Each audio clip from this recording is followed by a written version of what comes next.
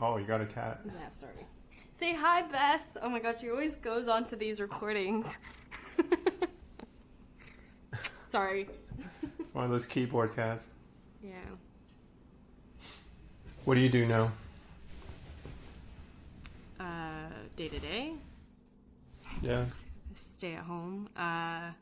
Yeah, I mean, it's flexible, you know, working from home now, so. Okay. Do you work for a company or? Yeah, I work for like a international NGO. Is that how you ended up in Cambodia? Yeah. Yeah, I was supposed to be here for nine months and then ended up getting a contract with like my team. But it's always about the team and like, you know, how well you get along with them. But yeah, I love my team's like my second family. They've seen all my shit. You know, like the first 3 months I was here, I had like diarrhea. I had like really bad diarrhea. Sorry, this is too much information, but like there was an instance where they went into the washroom with me. Like we were on a road trip, a business trip or whatever to Siem Reap, which is where the temples are, and it's like 5 hours away. And we're on the way back, and I really needed to go. And then they stop at some random like at the gas stations. They have these like pop-up toilets, right? And it's kind of like a shack, and it was like pitch black, and they're like, "This is the washroom." So I asked my one of my coworkers to be like, "Can you come inside with me?" And so she stood there while I was doing my shit, you know, like. But everyone's really like cool, you know. It's not like I think in Toronto people are like, "What the fuck?" You know, what's happening? Probably get fired from this shit. Your culture shock. Yeah. Sounds fun to move across the world, though. I thought about it before. It's like the idea of I want to go somewhere else that I always thought about, but I just never done it before. Yeah. Where, like, if you were to move somewhere, do you have a place in mind? I guess I wasn't really kidding when I said, I don't know if you remember this, but I said I want to get like one of those like home vans. Yeah. Like just to travel around. I want to get to that point where eventually I could just not work and do that. Or you can work from like doing that, like. Except I don't want to work. I'm trying my best to retire as early as I can. Are you like, because I know a lot of friends in Toronto are investing in property or rental properties and whatnot. Are you doing that to retire, or what's your plan? Yeah, that's exactly why I bought this place. It's just I want to be in the market as early as I can, so then I can retire as early as I can, right? Yeah, everyone's working on that financial independence. It's good. Yeah. Yeah. The fact that I'm trying to retire is more like I'm trying to get to a point where I can take care of the people around me, right?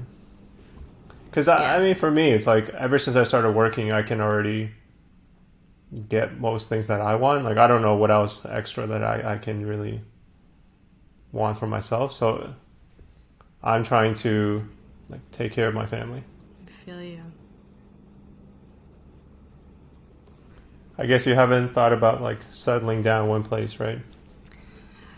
I think in the next maybe 5 years, 5 or 10 years, yeah. But I don't know, right? It's hard to say.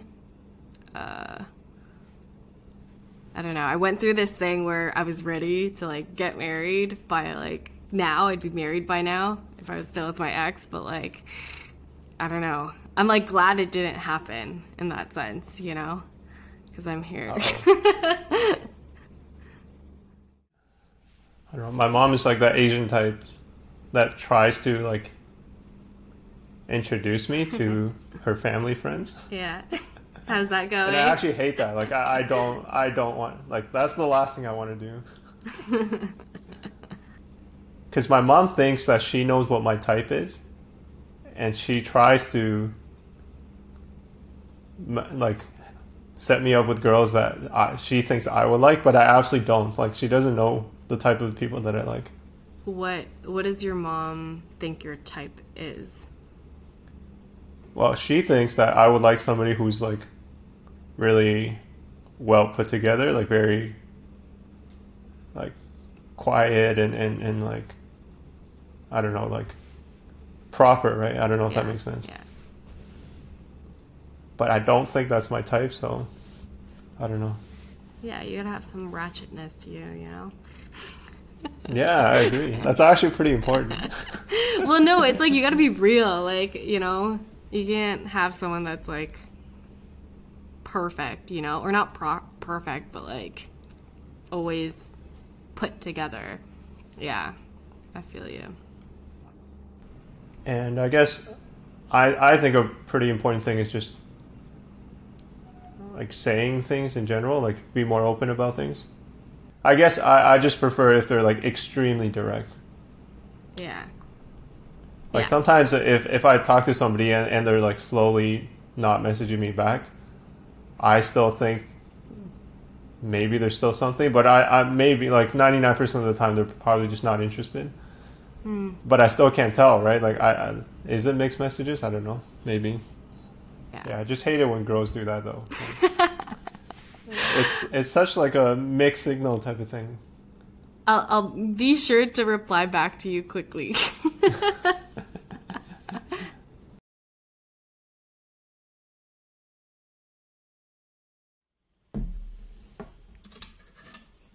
What are you eating?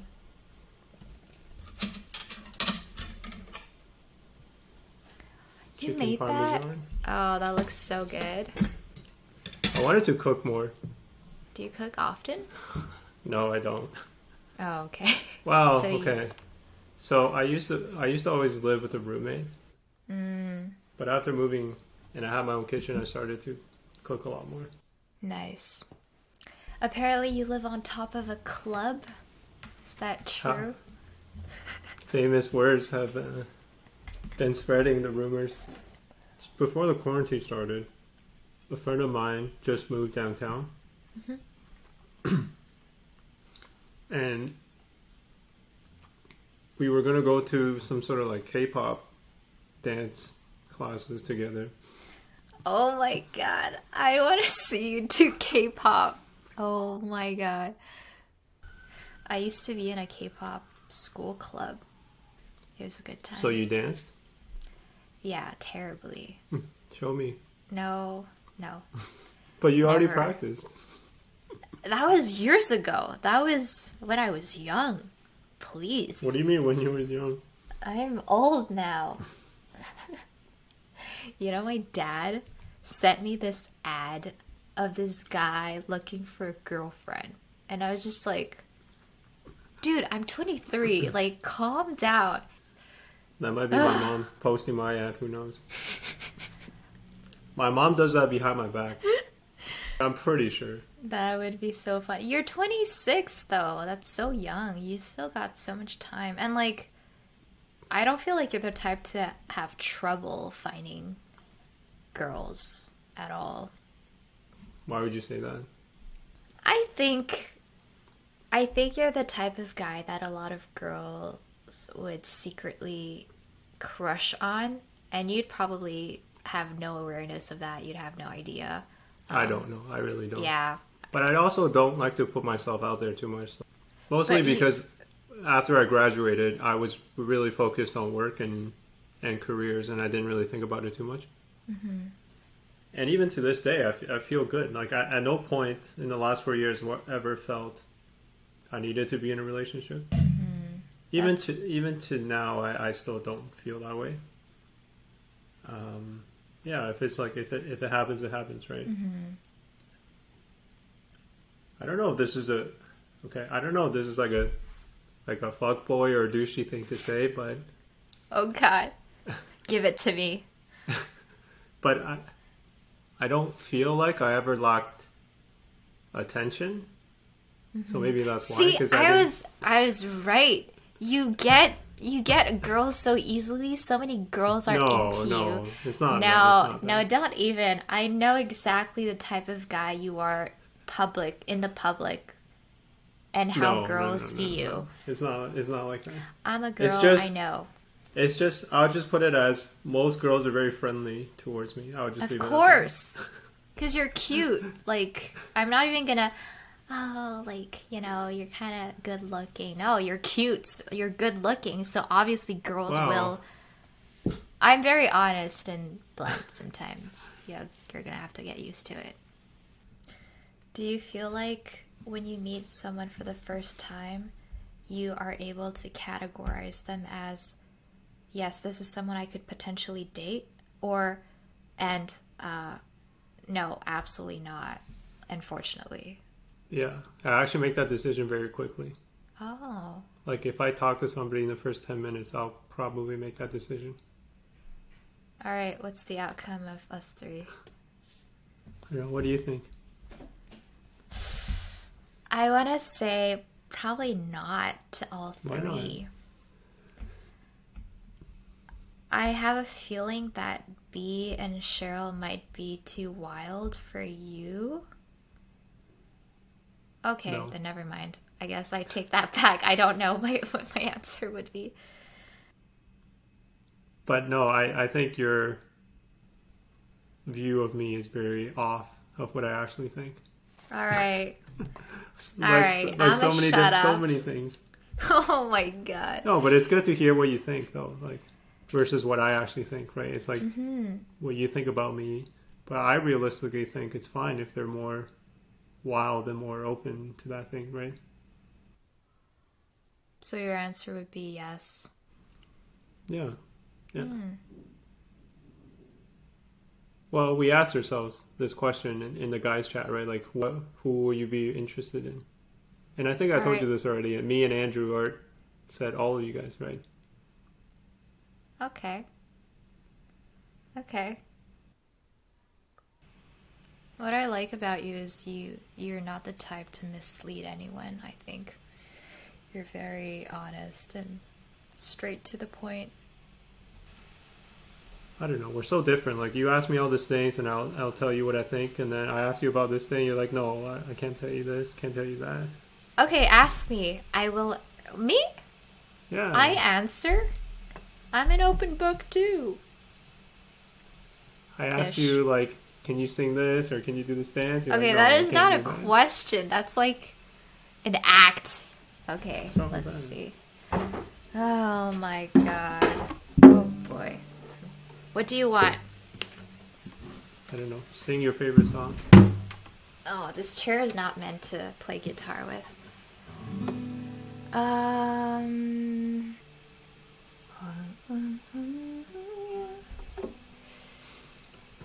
Your voice is too high for the song. Is that it? Yeah, that's it. 再没听到你对我说你最爱的故事。 Wow, okay. Keep 我 going. 想了很久，我开始慌了，是不是我又做错了什么？ My voice is shaking. I'm so nervous.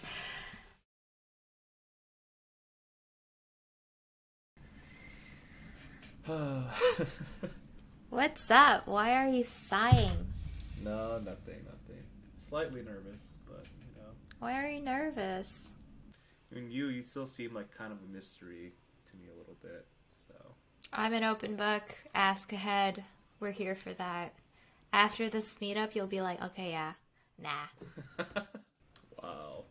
I mean, so far the impression I've gotten is that you're pretty bubbly, and then you did say a few things in the first meetup, how like you gave a lot to your last relationship, and then you're like, but never again. So it's like, okay, wait a second, what is this? This sounds a little dark.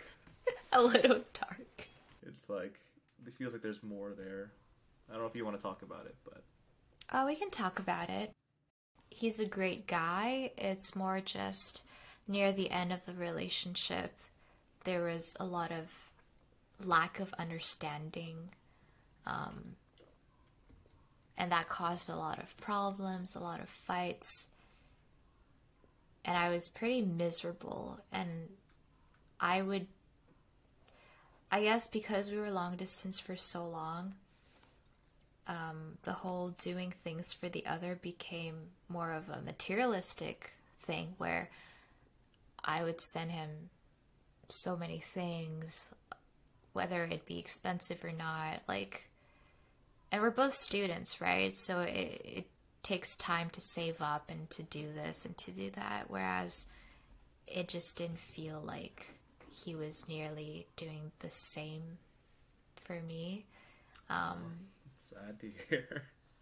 I just, at the end of the day, I felt like, is this someone I want to be with for the rest of my life? No. Well, I date to sort of marry, so let's not waste each other's time. So I'm not saying, like, from now on, I'm not gonna be nice to anyone. I'm not gonna do anything. You know, it's not that. It's like, wow, she's an ice queen now. No.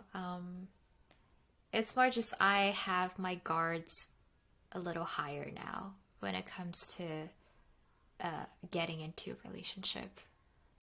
Yeah, I can definitely empathize with that a little bit. And I do also date with the intent to marry because, you know, I'm not getting any younger, and it's like, why waste time with someone who's not going to have potential to grow with you? Exactly. The guy should feel like home more, so you should feel like... Oh, that's so touching. Okay, don't be sarcastic. I mean it. I know. I'm not being sarcastic. It's genuinely touching hearing that.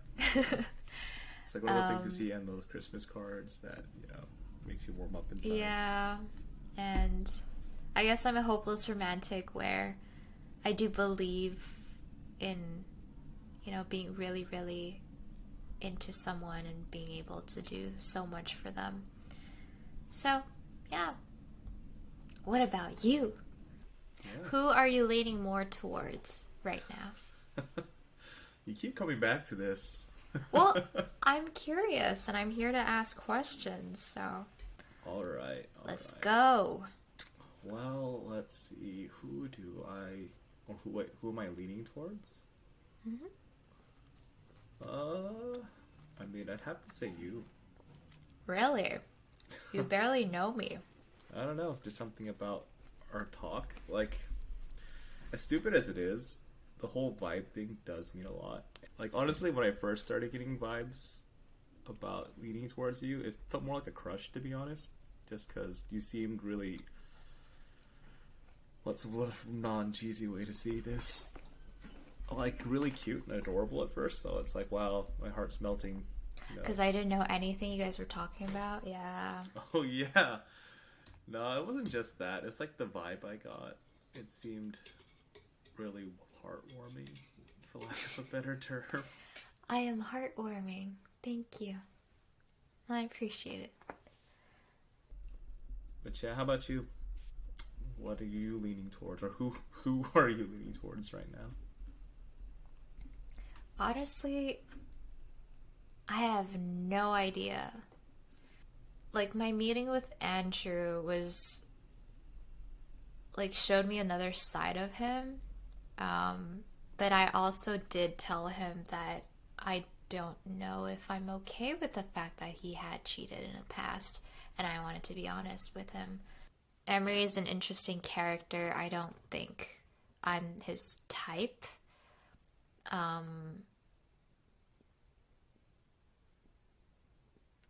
For you, I like our vibe. I guess because we only started, I still need to get to know you deeper, better. Oh, please don't say deeper right now. It's traumatizing hearing that. Oh my god. Okay, well, I'm just kidding. Sorry. Alright, I'm gonna go, but I had a lovely time as well.